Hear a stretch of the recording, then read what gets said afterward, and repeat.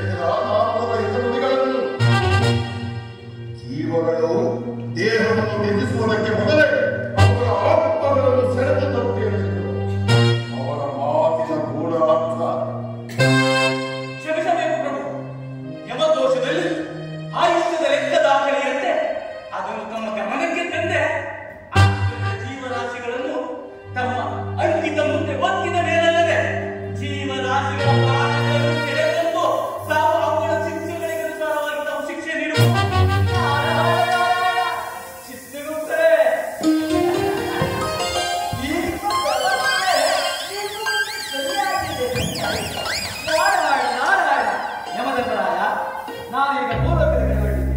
ನೀನು ಬರುವುದಾದರೆ ಬಾ. ಹೋಗಿ ಬನ್ನಿ ಪೂಜ್ಯರೇ. ಅಂತಹ ಕಾಲ ಇನ್ನೂ ಕೂಡಿ ಬಂದಿಲ್ಲ. ಆ ಕಾಲ ಕೂಡಿ ಬಂದಾಗ ನಾನು ಬಂದೇ ಬರುತ್ತೇನೆ. ನನ್ನನ್ನು ತಡೆಯುವುದು ಯಾರೂ ಇಲ್ಲ. ಅದು ನನ್ನ ಧರ್ಮವೂ ಕೂಡ.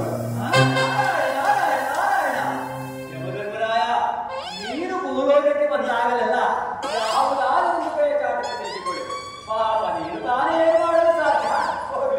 ನಾನು ಲೋಕ ಕಲ್ಯಾಣಾರ್ಥವಾಗಿ ನಾನು ಕೆಲವೊಮ್ಮೆ ಒಪ್ಪಿಕೊಳ್ಳಲೇಬೇಕಾಗುತ್ತದೆ.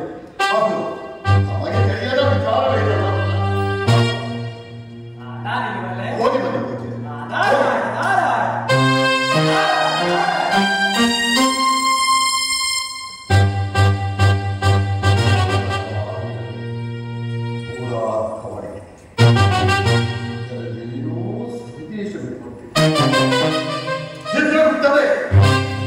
ಆತ್ಮಗಳನ್ನು ಶುದ್ಧೀಕರಿಸುವ ಕಾರ್ಯ ಮುಂದುವರಿಸು.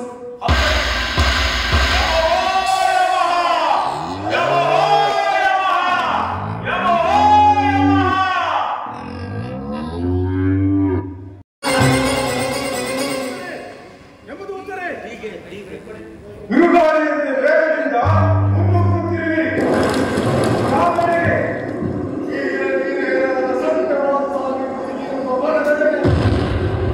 ಹೌದೇ? ಅಂತ ವಿಶೇಷವೇನಲ್ಲಿ ಸತ್ಯವಾದನಿಗಿಂತೆ ಚರಮದಿನ ನಮ್ಮ ರಾಜಗಳಿಗೆ ಕೊಂಡೊಯ್ಯಲಾದನನ್ನು ತೆರೆದಿರಬೇಕ್ಷ. ಮದುವೆಯಾಗಿದ್ದು 12 ತಿಂಗಳು ಕಳೆದಿಲ್ಲ. ಮದುವೆಯಾಗಿ 12 ತಿಂಗಳು ಕಳೆದಿಲ್ಲವೇ? ಹಾಗಿದ್ದ ಮೇಲೆ ನಾವು ಮಾಡುತ್ತೇವೆ ಕ್ರೂರ ವಿಧಿ. ಅವನ ಬಾಳಿನ ನೂಲನ್ನು ಕತ್ತರಿಸಿ ಬಿಟ್ಟಿರುವುದು. ಎಂದು ಕತ್ತಲಾಗುವ ಮುನ್ನ ಸಂಜೆ ಸಾಯಬೇಕು. ಆ ಸಾವಿತ್ರಿಗೆ ಗತಿ ಏನು? ಇದರೊಡನೆ ಕಂಡ ಕುಟುಂಬವ ಅಗಲ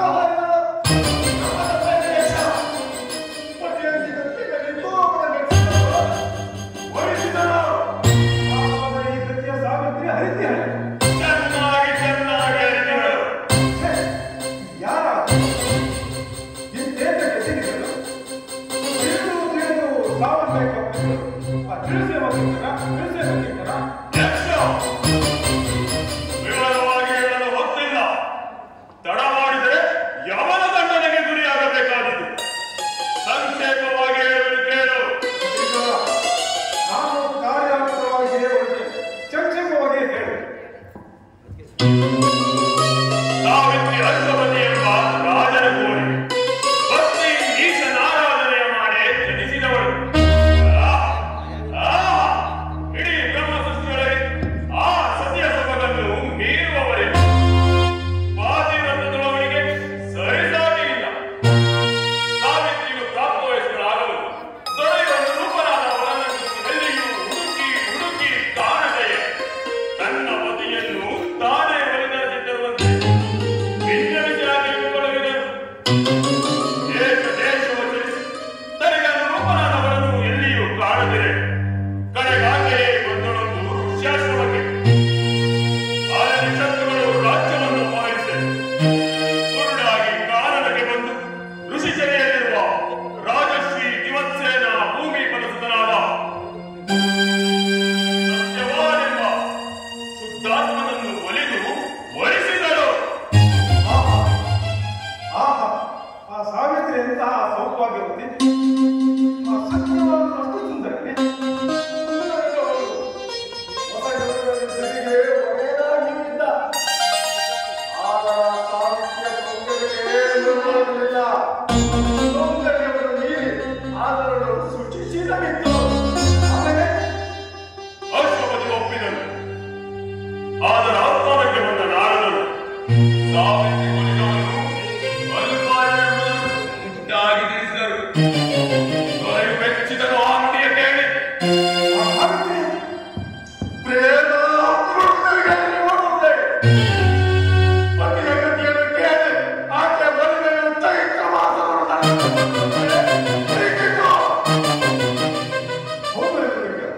ಒಮ್ಮೆ ಒಬ್ಬರಿಗೆ ಒಂದು ಸಚಿವರು ನೋಡುವುದು ಸಾವಿತ್ರಿ ಸತ್ಯವಾದನ ಮದುವೆಯಾಗಿ ಅತ್ತೆ ಮಾವಂದರಿಗೆ ಉಪದೇಶಿಸುತ್ತ ತನ್ನ ಪತಿಯನ್ನು ಅನುಸರಿಸುತ್ತಾ ಗಾಡಿಯೊಳಗೆ ತನ್ನ ಪತಿಗಿಂತೆ ಕಡೆಯ ದಿನವೆಂದು 3 ದಿನಗಳಿಂದ ಪೂಜೆ ಉಪವಾಸಗಳನ್ನು ಮಾಡುತ್ತಾ ದಿನವೂ ಆ ಪರಮೇಶ್ವರನ್ನು ಬೇಡಿದವಳು. ಆದರೆ ವಿಧಿಯ ಕಟ್ಟಳೆಗಳ ದೊಡ್ಡ ಬರುವ ಹೆಚ್ಚ ನಾನು ಯಮದೂತ ನನ್ನೆದೆ ಕೂಡ ಮರುಗುತ್ತಿದೆ. ಆದರೆ ನಾನೇನ ಮಾಡಬಲ್ಲೆ? ಚವರಾಯಂತ ಕ್ರೂರಾಜ್ಞೆ ಮೀರಲಾರನು. ನೆರಳು ಒತ್ತಾಯಿಸು. ಎಂತಹ ಕೌತುಕದ ಸುದ್ದಿ ಇದು. ನನ್ನ ಇಂದಿನ ಕಟ್ಟ ಬಂದಿದೆ. ನಾನು ಬರಲು ನಿಮ್ಮ ಕೋಣೆ ನಡೆಯಲಿ ಹೋಗೋಣ.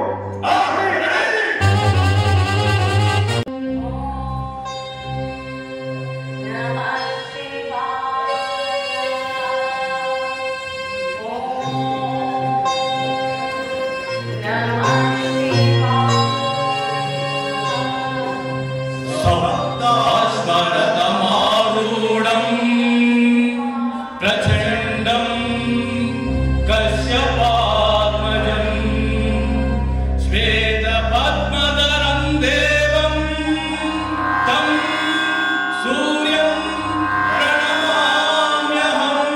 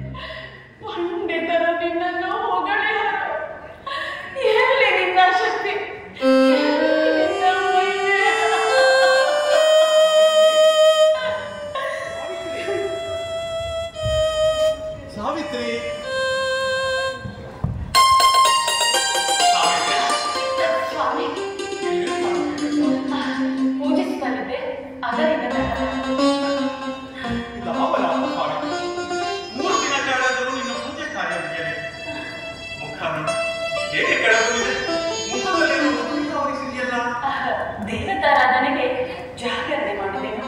ಅದಕ್ಕಾಗಿ ಸ್ವಲ್ಪ ಆಯಾಸ.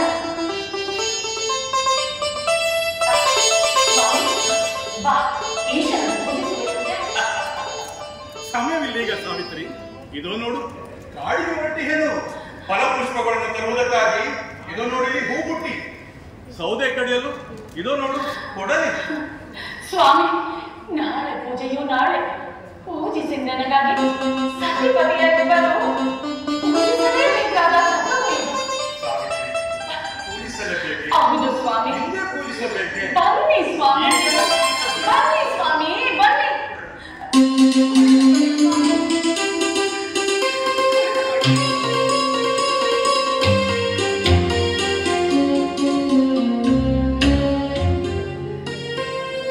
ನಾನು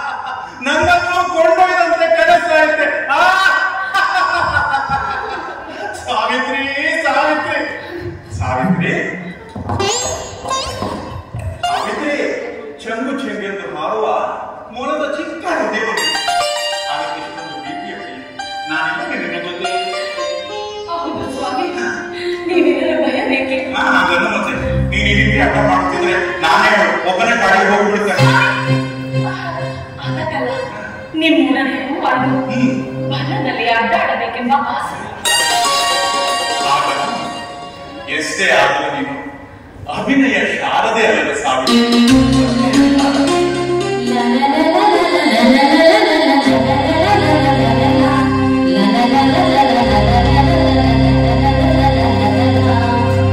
ಸಾವಿತ್ರಿ, ನಿನಗೋಸ್ಕರ ನಾನು ಹೊರಗಡೆ ಕಾಯ್ಕೊಳ್ತೇನೆ. ಬೇಗ ಬಂದು ಬಿಡು.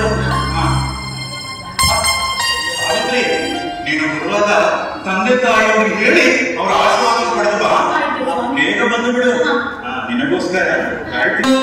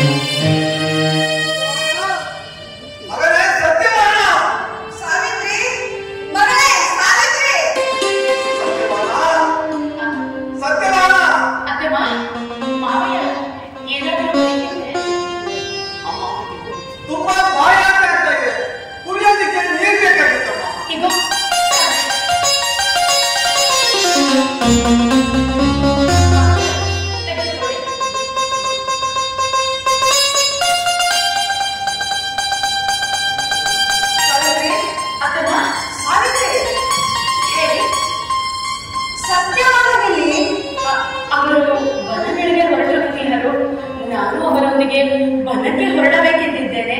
ನಾವು ಅಪ್ಪಣೆ ಇದ್ದಾರೆ. ಸಾವಿತ್ರಿ, ನೀನು ಕಾಡಿಗೆ ಹೋಗುವುದೇ? ಹೋಗಿ ಬರಲಿದ್ದೀರಿ ಸ್ವಾಮಿ. ಪ್ರಕೃತಿ ಮಾಡಿದ ಸೊಬಗನ್ನು ನೋಡಿ ಬರಲಿ. ನವರತ್ನ ಪರಮೇಶ್ವರ ನೋಡುವ ಭಾಗ್ಯವನ್ನು ದಯಪಾಲಿಸಲಿಲ್ಲ. ಆಗಲಿ ಮಗಳೇ, ಹೋಗಿ ಬಾ.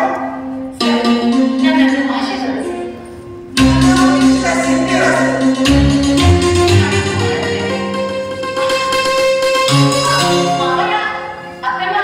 ಹಸಿವಾದರೆ ಹಣ್ಣು ಹಾಲನ್ನು ಇಲ್ಲಿಯೇ ಇಟ್ಟಿದ್ದೇನೆ, ಸೇರಿಸಿ.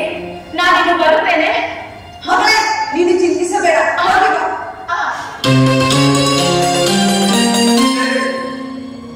ವಿಧಿ ನಿಯಮದಂತೆ ರಾಜ್ಯ ಕೋಶಾಧಿಗಳನ್ನು ಸತ್ತರಿಗೆ ಒಪ್ಪಿಸಿ ನಾವು ಆತ್ಮವಾಸಿಗಳಾದೆವು. ರಾಜನಾಗಿ ಪ್ರಜಾಪಾಲಕರಾಗಬೇಕಾಗಿದ್ದ ನಮ್ಮ ಕುಮಾರ ಇಂದು ನಮ್ಮೊಂದಿಗೆ ಕಾನೂನು ಮೇರೆಯನ್ನು ಅಲೆಯುತ್ತಾ ನಮ್ಮನ್ನು ಸಾಕಿ ಸಲಹುತ್ತಿದ್ದಾನೆ.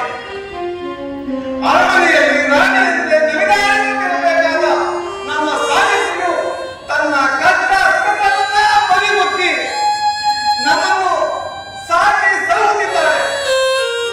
ಇದು ನಮ್ಮ ದೌರ್ಭಾಗ್ಯವೋ ಅಥವಾ ಕಿಡಿಯಾಟವೋ ಒಂದು ತಿಳಿಯಲಾಗಿದೆ. ಸ್ವಾಮಿ, ದುಃಖಿಸಬೇಡಿ ಸ್ವಾಮಿ, ದುಃಖಿಸಬೇಡಿ. ನಾವು ಅರಮನೆಯಲ್ಲೂ ಸಂತೋಷವಾಗೇ ಇದ್ದೆವು. ಈಗ ಆಶ್ರಮದಲ್ಲೂ ಸಂತೋಷವಾಗೇ ಇದ್ದೇವೆ. ಸಾವಿತ್ರಿ ಅಂತ ಸದ್ಗುಣಿಯನ್ನು ಪಡೆದ ನಾವೇ ಪುಣ್ಯವಂತರು.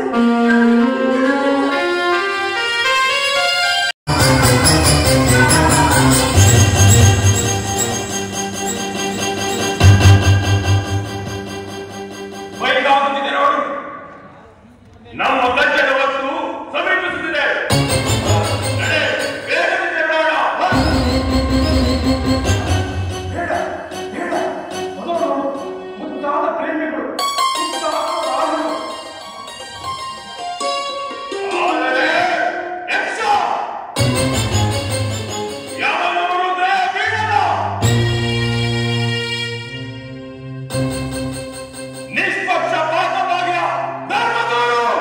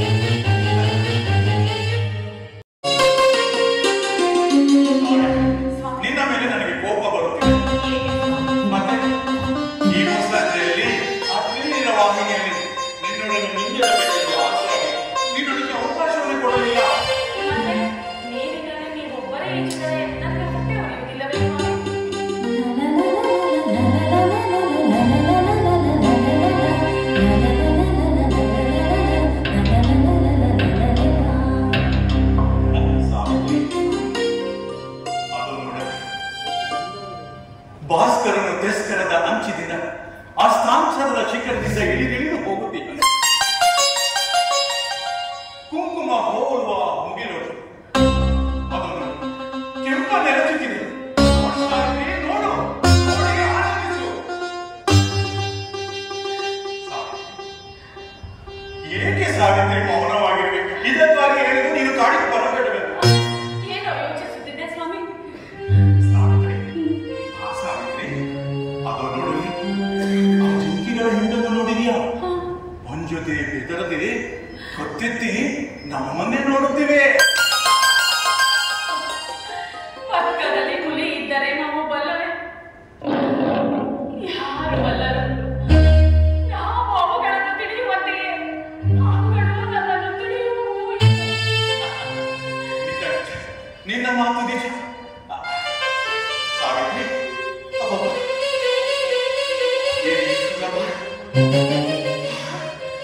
ತಾಳಲಾರೆನಲ್ಲ ಸ್ವಾಮಿ, ಏನಾಗ್ತಿದೆ ಸ್ವಾಮಿ? ಯಾಕೆ ಸ್ವಾಮಿ?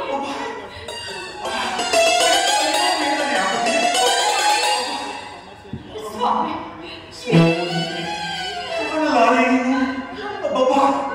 ಸಾವಿತ್ರಿ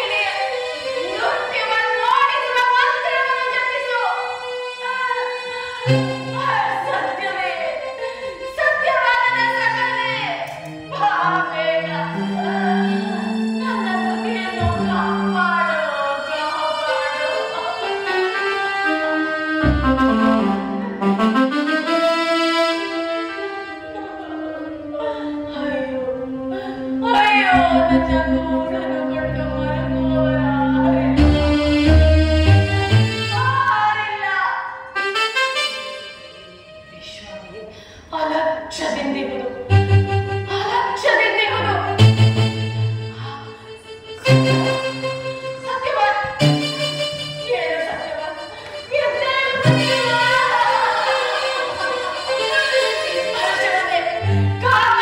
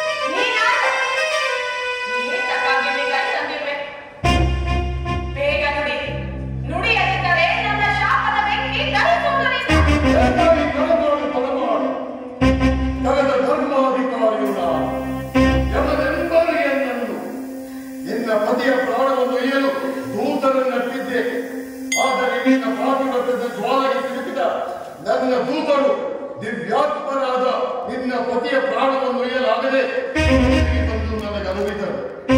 ತಾಯಿ, ಜಗದ ನಿಯಮದ ಮೇಲೆ ಕರುಣೆ ಇಟ್ಟು ಒಪ್ಪಿಸಾತರನು ನಾನು ನಿನ್ನ ಬಳಿ ಸಾರಲಾರೆ.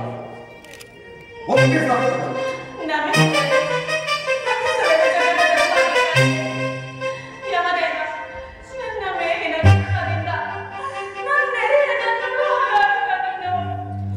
ಇಲ್ಲ ಇಲ್ಲ, ಧರ್ಮಬದ್ಧವಾಗಿ ಈ ಮಹಾವಿಶ್ವ ಇದಕ್ಕೆ ಎರಡು ನಾಲಿಗೆಗಳಿಲ್ಲ. ವಿಶ್ವ ಧರ್ಮದ ಚ್ಯುತಿಯೇ ವಿಶ್ವ ವಿನಾಶಕ್ಕೆ. ಎಲ್ಲ ಬಲ್ಲಗಳು ತಾಯಿ, ನಿಯಮಾನುಸಾರ ಆತನನ್ನು ನನಗೊಪ್ಪಿಸು ತಾಯಿ. ನಾನಿನ್ನ ಬಳಿ ಬರಲಾರ, ದೂರ ಸರಿದು ನಿಲ್ಲು ತಾಯಿ. ಹೇ ಧರ್ಮ, ನಿನ್ನ ಧರ್ಮಕ್ಕೆ ಸೋತೆ, ಆದರೆ ಇನ್ನೊಂದನ್ನ ಬೇಡುವೆನು. ಒಲವಿಗೆ ಶರಣು ಎಂದು ನೀನರಿದಾಗ ನನ್ನ ನೆರೆಯನ್ನು ನಿನಗೆ ಹಿಂದ ಕೊಪ್ಪಿಸಬೇಕು. ಸಾವಿತ್ರಿ ಮಗಳೇ, ಸಾವಿತ್ರಿ, ಜನಿಸಿದವರೆಲ್ಲರೂ ಮರಣವನ್ನಪ್ಪಲೇಬೇಕು. ಶ್ರೀರಾಮ ನಡೆಯಲಿ, ಶ್ರೀಕೃಷ್ಣ ನಡೆಯಲಿ, ಋಷಿ ವ್ಯಾಸ ವಾಲ್ಮೀಕಿ ಮುಂತಾದವರೆಲ್ಲರೂ ಅವರು ಮಾತನಾಡಲೇ ನನ್ನ ಹಿಂದೆ ಬಂದಿದ್ದರು. ಹಿಂದೆ ನಚಿಕೇತನು ನಮ್ಮೊಡನೆ ವಾದಿಸಿದ. ಸಾವಿತ್ರಿ, ಹುಟ್ಟಿದವರೆಲ್ಲರೂ ಸಾಯಲೇಬೇಕು. ಜನರ ಮರಣವನ್ನು ನಡೆದುಕೊಂಡೇ ಬರುತ್ತಾರೆ. ದೂರ ಸಿಗ್ತಾರೆ, ಒಪ್ಪಿಸಾಗುತ್ತಾರೆ. ಹೇ ಧರ್ಮ, ಬ್ರಹ್ಮಾಂಡವೆಲ್ಲವೂ ತರ್ಕಾತ್ಮವಾಗಿದೆ. ಚೈತನ್ಯಮಯನಾದ ನೀ ಬರಿಯ ಯಂತ್ರ ಲೋಕವನ್ನು ಸೃಷ್ಟಿ ಸಂತೃಪ್ತಿ ಹೊಂದುವದೆ. ಯಮಧರ್ಮ, ನನ್ನ ಬುದ್ಧಿಗೆ ಮೀರಿ ನನಗೆ ತೋರದಿರುವ ಪಾದ ವಿಮೋಚಗಳಿಗೆಲ್ಲ ಮೀರಿರುವ ಧರ್ಮವನ್ನಿರಬೇಕು. ಇರಬಹುದು ತಾಯಿ, ಇರಬಹುದು. ಆದರೆ ಇದು ನನ್ನ ರಾಜಕಾರ್ಯವಲ್ಲ, ಧರ್ಮ ರಾಜಕಾರ್ಯ. ಶಂಕರನ ಆಳತಿಯನ್ನು ಮೀರಲಾಗದು ತಾಯಿ. ಆತನನ್ನು ನನಗೆ ಒಪ್ಪಿಸು. ಎಲ್ಲ ಬಲ್ಲವರು ನೀನು. ಧರ್ಮವನ್ನು ಶರಣ ಮಾಡುವೆನು, ಆದರೆ ಇನ್ನೊಂದನ್ನ ಬೇಡುವೆನು. ಧರ್ಮ ಒಲವಿಗೆ ಶರಣು ಎಂದು ನೀನರಿದಾಗ ನನ್ನೆರೆ ನನ್ನೆನೆಗೆ ಹಿಂದೆ ಕೊಪ್ಪಿಸಬೇಕು. ಈಗ ನಿಲ್ಲುವೆನು ದೂರ ಸರಿದು.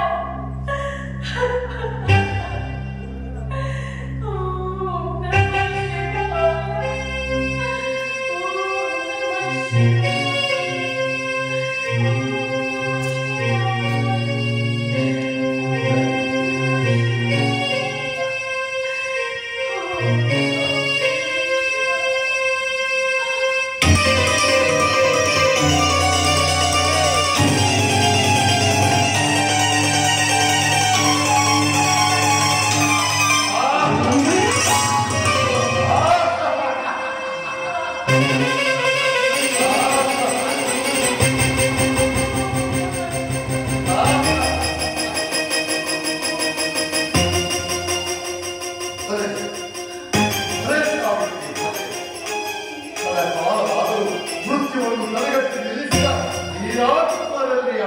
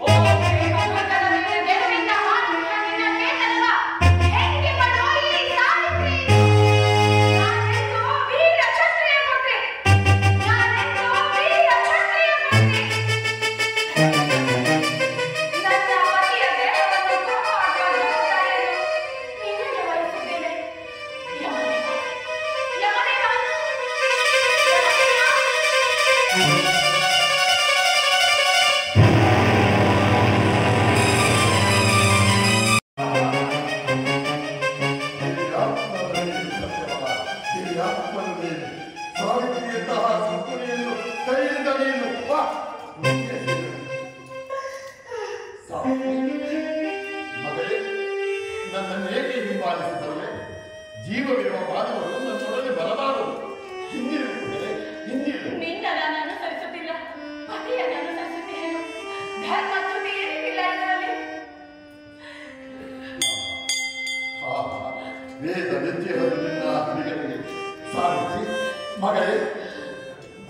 ಕೇಳುತ್ತಾನೆ ನೀಡುವೆನು. ಆದರೆ ನನ್ನ ಕೈಯಿರುವ ನಿನ್ನ ಪತಿಯ ಪ್ರಾಣವನ್ನು ಬಳಸಿ ಮೆಚ್ಚುವರ ನೀನೋಡೆ ನನ್ನ ಮಾವನ ಕಂಗಳಿಗೆ ಬೆಳಕಿಳಿದು ನಿಚ್ಚ ಸೊಗವಾಗುವಂತೆ ನನಗೆ ಬರವ.